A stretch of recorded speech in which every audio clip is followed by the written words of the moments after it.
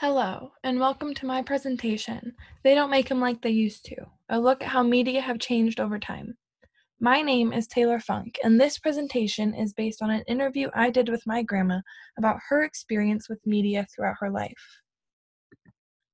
We all know that the way we consume various media is ever evolving at an increasingly rapid pace.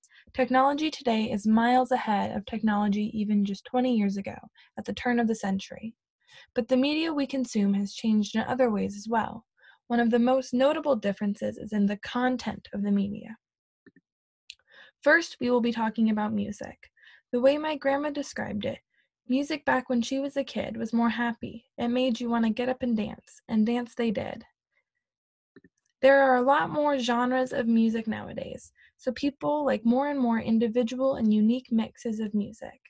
Additionally, music listening is a much lonelier affair. People tend to listen with headphones or on the radio during their morning commute.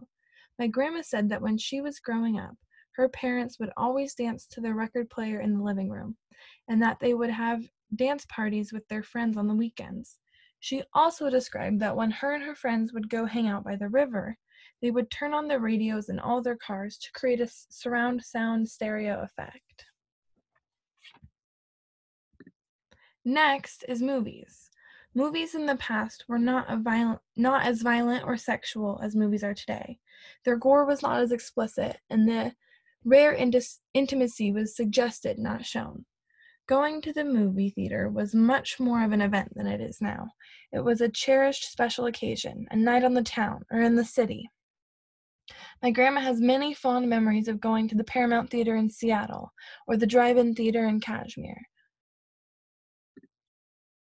The standards for what is acceptable to be shown in movies has lowered significantly, and fewer movies have a solely feel-good vibe.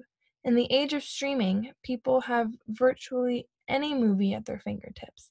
They don't need to go to the theaters to see the newest releases, and even when they do go to theaters, it's not necessarily as much of a special occasion as it once was. Lastly is television. Watching TV used to very much be a family affair. My grandma recalled that nearly every time the TV was on, the whole family was around, usually eating their dessert. The shows that were on tended to promote good values and morals, and they almost always had a happy ending, in a way that today's TV shows don't. My grandma remembered that in medical shows, as a specific example, people rarely died, and when they did, it wasn't young people. It was older people who had already lived a long life. Nowadays, there are so many different TV shows that appeal to such a variety of tastes. Watching television is a much more individualized thing. Each person in the family has their own favorite shows that they watch. Overall, TV shows have a much more dramatic tone, and they don't feel the need to have a happy, neatly tied up ending with each episode or season.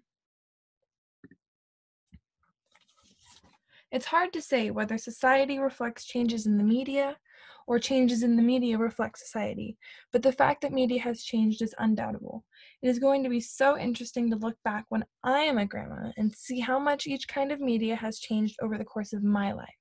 Thank you for listening.